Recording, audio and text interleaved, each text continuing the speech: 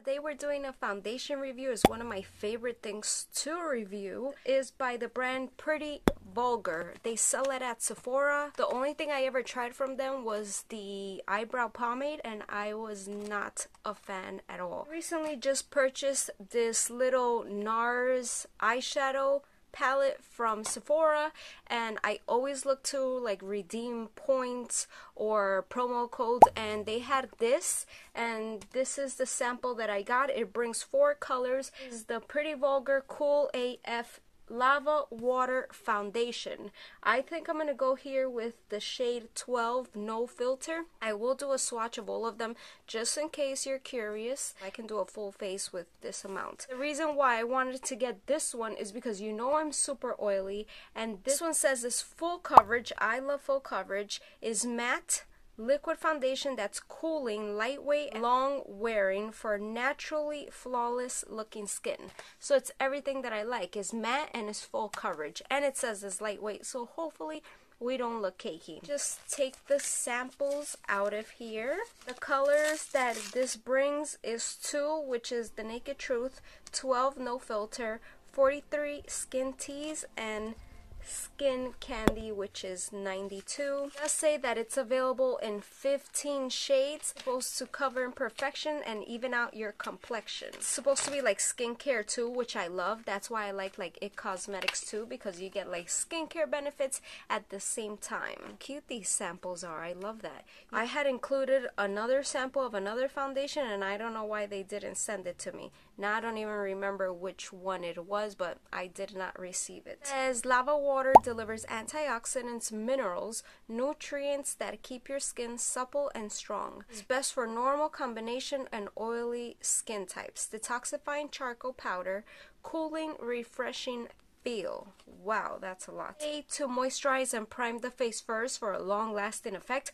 I always do that with all my foundations. I always prime and moisturize. They do have a primer, a detox and chill lava water foundation primer if you would want to try that.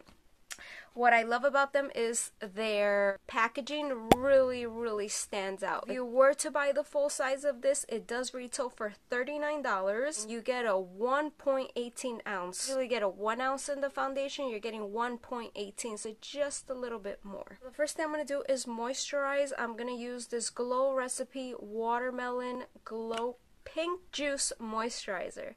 So I'm just going to do like 1 pump of that and put it all over my face.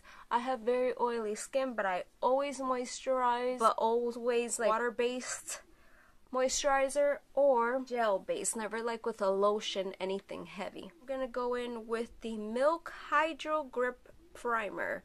I really like this stuff. I also love my Tatcha, the Silk Canvas. Oh my god, that's like my #1. But I haven't repurchased this. So here is the Milk Grip Primer. I'm just gonna place it all over. The swatch of this one, the 12 No Filter Lava Water Foundation. Swatch, I don't want to use too much because I want to have enough for my whole face. Apply this like with my finger, and I'm going to start spreading it. Right now the color looks like it could be a little too light. I don't know, but I'm gonna use my sponge to blend it out.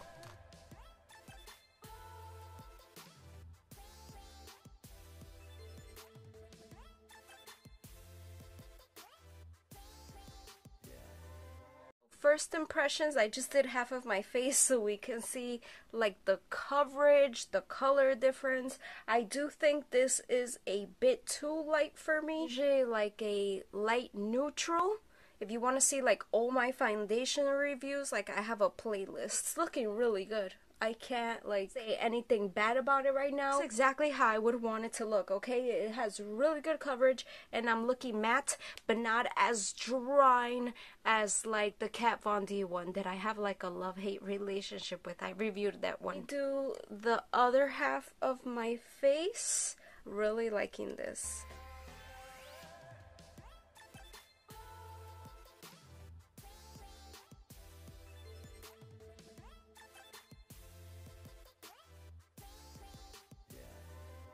Color is like a bit too light for me, but I can definitely make it work, like with powder and bronzer. I know there would be like a better match. So this foundation doesn't really have like a scent to it. It might just smell a little bit like foundation, but nothing like perfume or anything like that. The foundation does dry pretty quickly, so you have to work quick. And I would say, like, after you go through a certain area, don't try to like add more over it, because then I can see how it would start looking cakey. You gotta work quickly, put the amount you think you're gonna need, and then just like leave it alone. I'm trying like to go over some spots, and I don't like how that's looking, but it really like applied well on my nose. Not all foundations are able to do that. I want to touch it a bit just to see if it feels sticky or anything. It does feel not sticky, but it doesn't feel like completely set. I'll quickly show you the swatches. So these are the 4 that came in the sample, and this is the one we used. 12 no filter. Do a fresh swatch next to the one we just used just to see if it oxidizes. Yeah, it definitely oxidizes. You can see the color difference, so just keep that in mind. This is the same shade. This one is already dried up, and this is the fresh swatch. I'm gonna do the rest of my face so you can see how it looks like with bronzer, with blush, so how the color looks. And I am going to do this tutorial, so that'll give me enough time to have the foundation on for at least an hour or 2 hours, and then I'll come back with the finished look so I can give you my final thoughts, how everything blended on top and everything, okay, and how it works for oily skin. Okay, so now I have a full face of makeup and everything blended wonderfully. The foundation didn't lift, it didn't separate, it's not patchy when I applied my other products. Just want to quickly show you, this is the All Nighter Urban Decay Waterproof Setting Powder. It does have like a bit of a tint, as you can see. This is supposed to be translucent, but I like to apply this powder when I have a foundation that's a little bit too light for me. It does add a little bit of color. And then I did go in with the Ciate bronzer. I have lots of bronzers that I love, but this is just the one that I used, and this is in the color Palm Island. As you see, it's what I contoured with, so I can definitely like pull this color off. Not bad, but I don't think it's like the perfect shade. I would still wear this because with everything else that I added, it's looking fine. As you can see how it blended down my neck. If you are dry or you have dry patches anywhere, you're not going to like this foundation. This is like, I would say, if you really enjoy a matte look and you are oily, and that's why I have to say that I'm really impressed with this foundation. I don't see any oils coming through. I think if I wouldn't have moisturized, then this foundation wouldn't have gone on so smoothly. I said you have to work quickly with this foundation. It's gonna set and it's gonna stay on your face. I would say maybe go with like a setting spray so it can like blend all the powder and the foundation together. It will look really nice. I like the Scandinavia one a lot,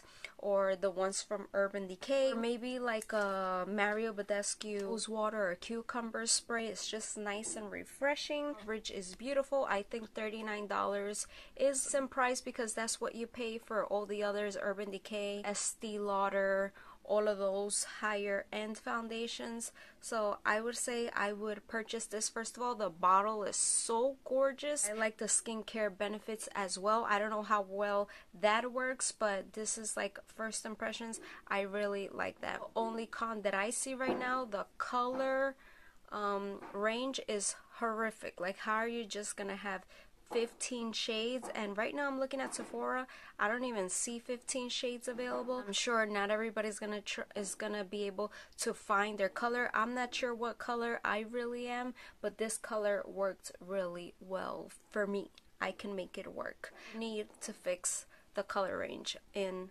this foundation. For people to buy it, they have to be able to match, you know. And if you want to see more foundation reviews for oily skin, definitely check out the playlist that I'll leave in the description or in the comments. Thank you so much for watching. See you guys in my next video. Bye.